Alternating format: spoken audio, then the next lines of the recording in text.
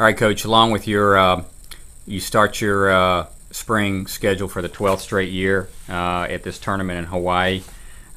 Traditional opener, that you follow with Puerto Rico and Las Vegas. It's become a tradition in your program to start with these three events. What is it about this tournament in Hilo that makes you want to go back year after year? Well, obviously, Hawaii's a wonderful place to start with. That's probably a good thing. Mm-hmm. So it's not too bad for the coaching staff either. But, this time of year, there aren't that many places that you can play. And one of the things we try to do is spread our tournaments out over a period of time to where we're not going all the time. So our spring probably is spread out as much or more as anybody. So you kind of got to get started somewhere, and that's also a nice place to do it. I think another thing that's neat is, you watch the former players play at Kapalua and then the Sony, and that's kind of golf in the nighttime. That's about the only time I get to watch golf at home.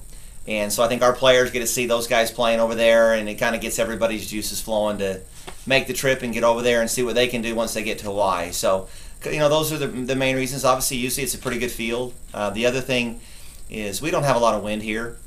And you get over there and get the trade winds or the Kona winds. It can be an experience where one day the golf course plays it, you shoot 65, and the next day it's all you can do to break 80.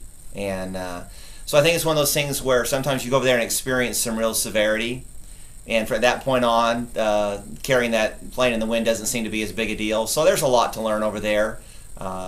Again, play all over the country. That's something that we like to do.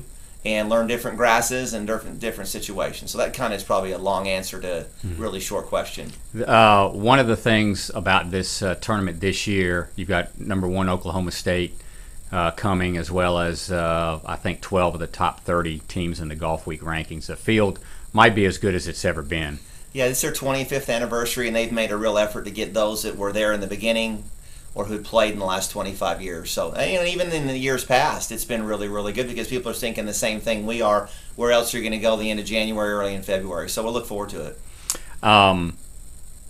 There's 22 teams in this field. How does that, how does that affect the operation of the tournament? And I assume it creates some long rounds. We will give the pace of play issue a rest for 3 days.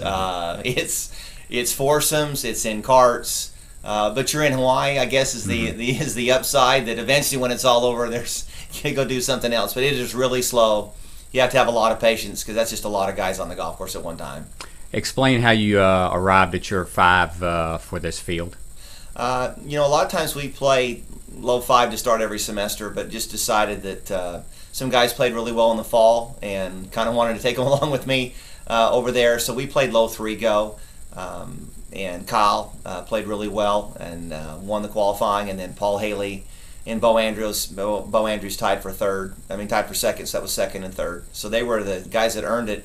And then we had a couple guys that had some difficulties over the holidays. James White tore a meniscus while he was exercising and trying to do the right thing over the break, and then John Tyler Griffin had kind of a family tragedy right before qualifying, so those two were actually unable to play at all, and ended up picking them. And when it was all said and done, they're our 2 highest ranked guys, I believe, in Golf Week. Both played really well in Greensboro to end the fall, and just didn't feel like anybody else in the group played all that well to get ahead of them, even though they didn't play. So it's kind of a different way of doing things, but I think we're taking a good team over there.